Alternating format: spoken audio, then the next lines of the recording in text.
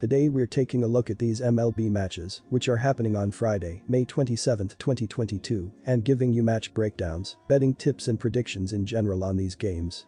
Welcome back to High Stakes, let's get straight into it. Also, don't forget to subscribe to get notified as soon as we release these sport prediction videos, and if you would like more betting tips and predictions, then check out our Patreon in the link down below. Our new Patreon is a way for us to help you improve your chances of making more money.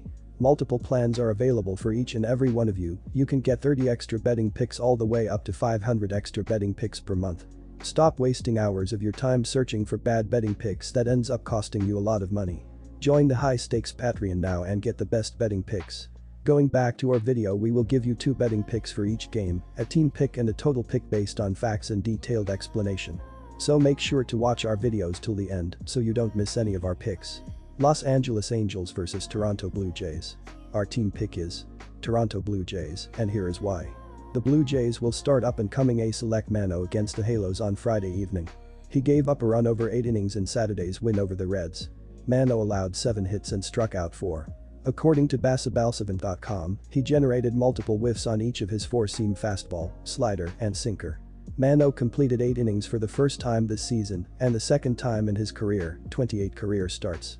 The only wrinkle on his night came on a Joey Votto RBI double in the top of the 4th. He will take a pristine 1.62 ERA and 0.88 WHIP into this tough matchup against a deadly Angels lineup. The Angels will give impressive rookie Chase Silseth another start for Game 2 of this series on Friday. He allowed 3 runs with 6 strikeouts across 4 innings in a loss against the Athletics last weekend. Silseth got another start for the Angles after his successful debut when he threw 6 scoreless innings. He had a tough go this time around. Jed Lowrie got the scoring started with a solo homer in the first inning. 2 base hits and a walk would load the bases before Silseth got Luis Barrera to ground out to escape the jam. He held the Athletics to the 1 run through 4 innings until Seth Brown launched a 2-run homer in the 5th. He was listed after 93 pitches in the middling start. According to wagertalk, he generated 13 whiffs to strike out 6 batters. He has a 2.61 ERA and 1.06 in only 10.1 innings of work. He will get another start against a tough Blue Jays lineup. I'm going to stay with the Blue Jays. Mano has been on a nice run for most of the year. In his last 2 outings, he's got 14.0 innings with just 2 earned on 12 hits and 0 walks.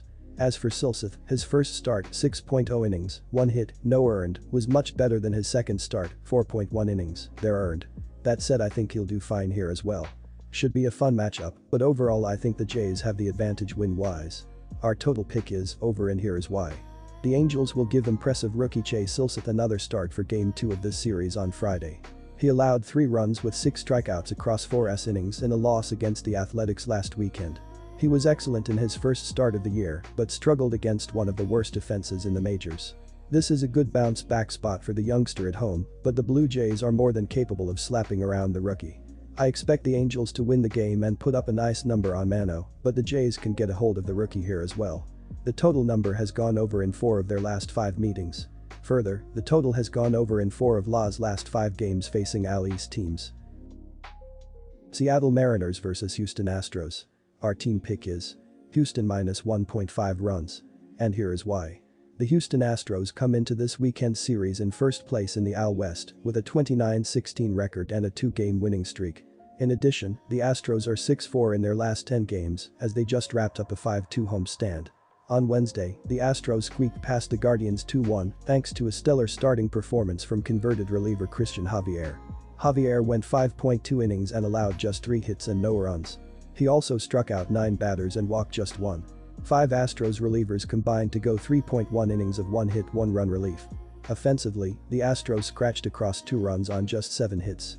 After winning 90 games in 2021 and adding power bats Jesse Winker and Eugenio Suarez from Cincinnati in a trade, and signing 2021 AL Cy Young Award winner Robbie Ray in the offseason, expectations were sky high for the Mariners in 2022.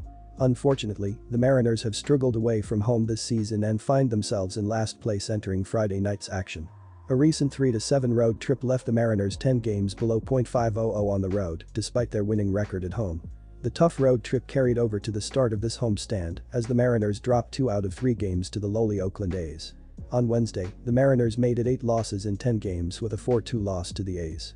Ray continued his less than stellar debut with the Mariners, going 6 innings and allowing 7 hits and 3 runs, including 2 home runs. Ray has now allowed 10 home runs already this season and is just 4-5 as he struggles in his role as Mariners ace. This looks like a pitching mismatch on paper for the opener of the series. Verlander has not allowed a run in 3 starts and, while Seattle was actually the last team to score a run off of him, the Astros still won comfortably 7-2. Flexen comes into this game ice cold, including off of his shortest outing of the season.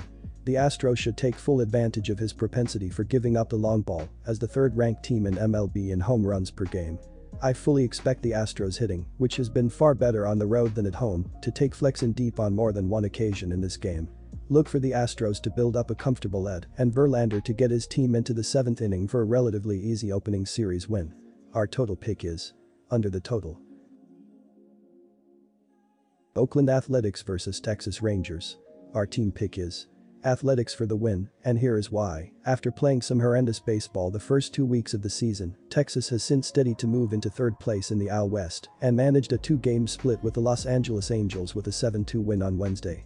Mitch Garver opened the scoring in the top of the 1st with a sac fly before hitting a go-ahead homer in the 4th, with Cole Calhoun also going deep on a 2-run shot later in the inning. Glenn Otto turned in one of the best outings of his young career with 5 innings of 1-run ball, allowing 3 hits and 2 walks, while striking out 7. Calhoun went 3-4 with a double, a homer, 2 RBI and 3 runs scored. Oakland expected to be in rebuilding mode this year after the fire sale in the offseason and indeed has struggled for the most part but was able to pick up a series win over the Seattle Mariners, including a 4-2 victory in Wednesday's rubber game.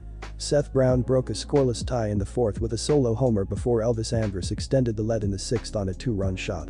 Paul Blackburn continued his fantastic campaign with 5.1 scoreless innings to earn the win, allowing only 1 hit and 5 walks, while striking out 2.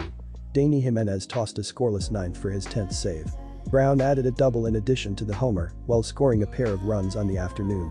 While still nowhere close to contention, Oakland has looked a little better than most expected heading into the season thanks to a solid pitching staff, including a great showing from Irvin so far.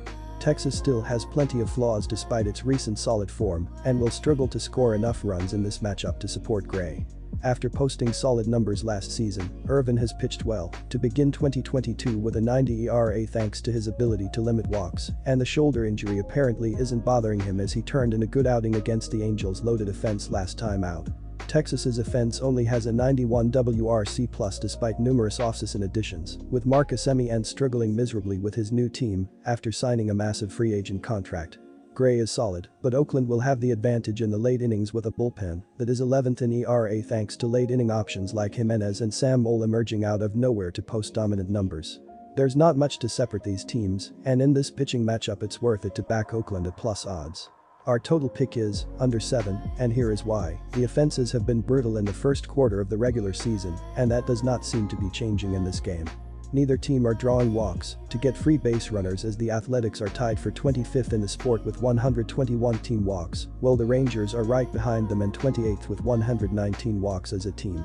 No base runners and not much power is a recipe for low-scoring games. The under is 5-0-1 in their previous 6 Texas games as well as being 5-2-2 in the last 9 Oakland home games. All in all, go with under 7 runs here. Disclaimer, no financial advice. The information on this channel is provided for education and informational purposes only, without any express or implied warranty of any kind, including warranties of accuracy, completeness, or fitness for any particular purpose. The information contained in or provided from or through this channel is not intended to be and does not constitute financial advice, investment advice, trading advice, or any other advice. The information on this channel and provided from or through this channel is general in nature and is not specific to you, the user, or anyone else. You should not make any decision, financial, investment, trading, or otherwise, based on any of the information presented on this channel without undertaking independent due diligence and consultation with a professional broker or financial advisory.